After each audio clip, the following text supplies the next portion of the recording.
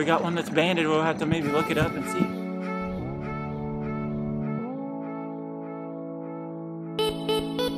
Alright guys, we're down here on the Neosho River in Oklahoma, and we're spoonbill or paddle fishing, and this is the setup I got here. You can use a heavier catfish rod for how we're doing it, but I got this one.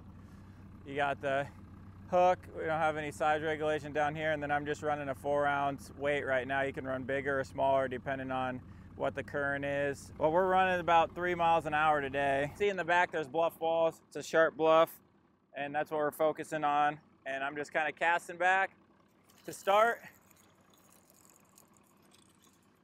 I'm letting a little bit of line out, and I'll start checking that. You start all the way back, and I kind of pull forward, and then as you're going back, you should feel the weight hit the bottom. If you don't feel the weight hitting the bottom, either let more line out or you might need a bigger weight. Sweep it forward, and you kind of just let it fall back, and you should feel it thump the bottom, and then when it thumps the bottom, you rip again, and you pull it back. If you're not getting that thump on the bottom, either up your weight or maybe run your line a little bit farther back off the back of the boat. You kind of just rip, let it drop. Yep, there we go. Now I'm feeling it thump.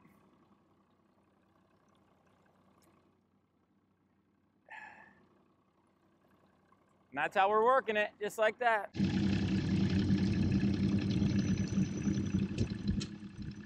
Let's stop. Forward.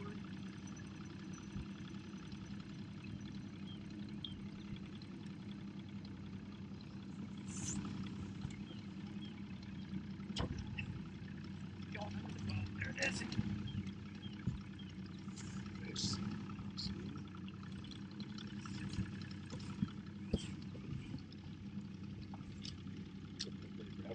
Yeah, under there.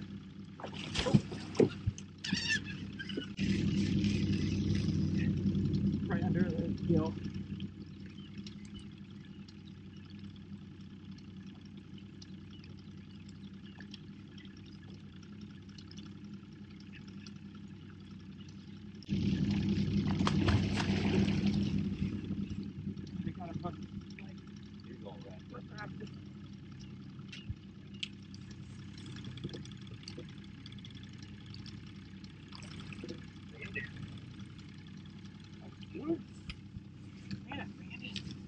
Oh, nice.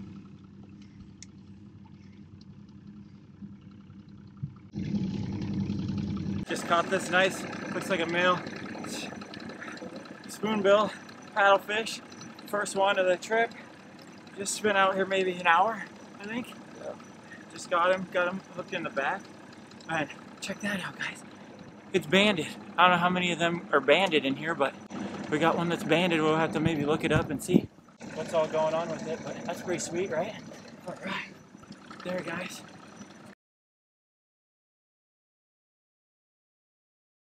All right, so there's just a cheekbone here, right behind its gill. We're gonna run along that cheekbone, get behind it, cut around. That cheekbone right there, you can feel it when you feel these. It's just right there. Then we're gonna go from the back of the tail here.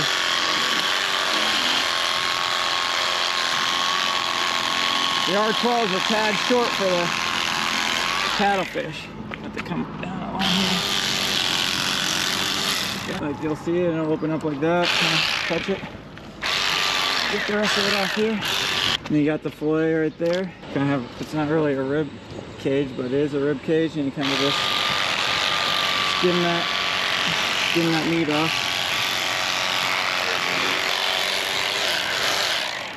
So I get all that white gunk off like that, and kind of end up with that. We'll trim up that red meat later.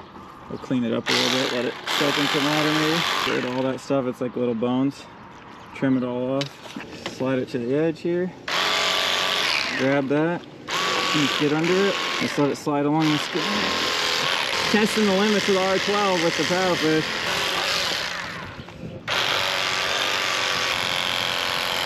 Oh, you can tell even like, yeah. Look how much better. I don't know if you guys can see that, but see that meat compared to that meat. So we're just kind of trying to skim it as best as we can.